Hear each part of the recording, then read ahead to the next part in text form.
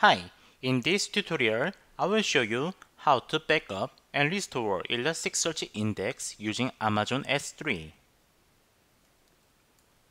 In order to easy backup and restore with S3, you will add S3 repository plugin using this command and make sure you restart Elasticsearch service after installing plugin. After restarting Elasticsearch, you will use this curl command to register your S3 with Elasticsearch.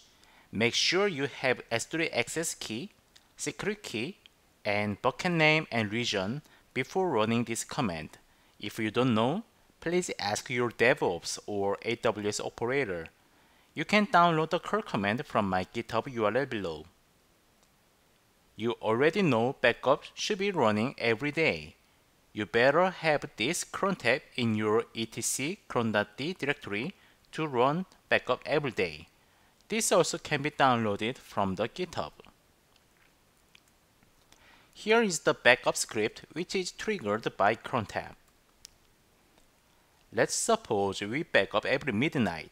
We will need yesterday index date to backup yesterday index. We define prefixes for indexes. If you only have a Tomcat server in your cloud, you will just have Tomcat dash in index prefix. Now we store each index to S3. For example, Tomcat dash 2017.08.06 dash snapshot is one backup for Tomcat on 6th of August. This script is also can be downloaded from my GitHub below. So let's check out if backup is made successfully.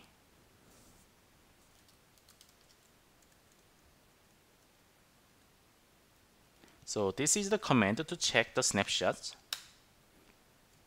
And as you can see, we have one snapshot here. Snapshot name Tomcat 2017 August 6 snapshot. And this one has the index here. So as you can see, the backup successfully made here. So okay, let's see the Kibana. So this is my Kibana and should have some data from my Tomcat server. You can see there is a Tomcat log file in the Kibana. So since the backup is successfully done, let's test our restore script. So before testing restore script, since we have backup, let's delete this index from the Elasticsearch. So I'm going to delete this index from Elasticsearch now. And it's deleted. And let me reload here, Kibana. Since we deleted the index, this Kibana should not have any data here. As you can see, there's no data here. But don't worry, I'm going to use the backup data to restore this log file. So what I'm going to do here, I'm going to run my restore script.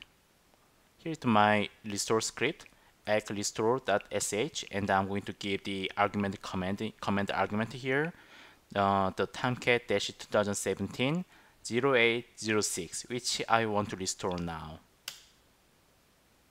Looks like it worked well, so I'm going to go back to the Kibana here and see if the log is restored or not. See, the data is now here. That means we successfully restored our log data from the S3 backup.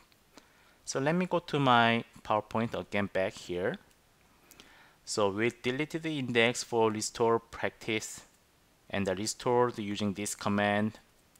And let's see the restore script here. First, I'm getting the command argument which I want to restore. And the argument is the index name. I'm just getting this snapshot from our S3 and restore to our Elasticsearch. Okay, that's it. Thanks for watching Backup and Restore with S3 for the Elasticsearch. I will see you on the next video. Thank you.